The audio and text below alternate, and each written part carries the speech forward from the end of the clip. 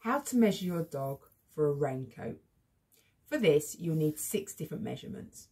The first is the measurement around the dog's neck. You take the tape measure and measure around the dog's neck. Ensure that you can slide 2 fingers under the measuring tape, and at this point, take the measurement.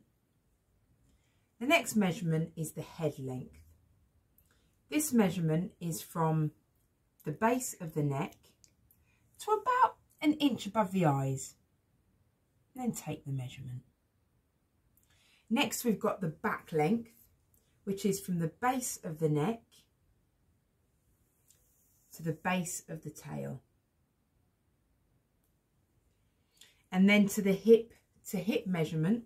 So locate the hip on one side and measure across to the hip joint on the other side. Hip joint to hip joint.